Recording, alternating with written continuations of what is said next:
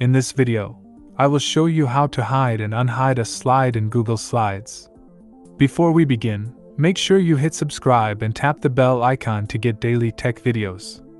Hiding or unhiding a slide is better than deleting it since you never know if you will need it again. And Google Slides makes it easy to hide or unhide a slide in a matter of clicks.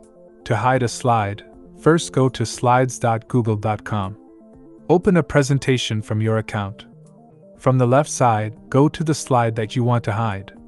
Right-click on the slide and choose the Skip Slide option. The selected slide is now hidden. Start the slideshow, and you will see the skipped slide will not appear.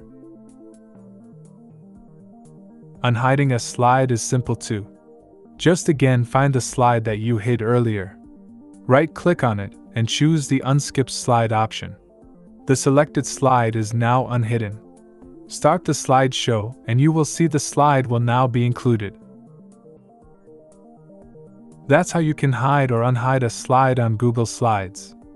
Feel free to explore other amazing tech videos on our channel. And don't forget to leave your comments and questions on them.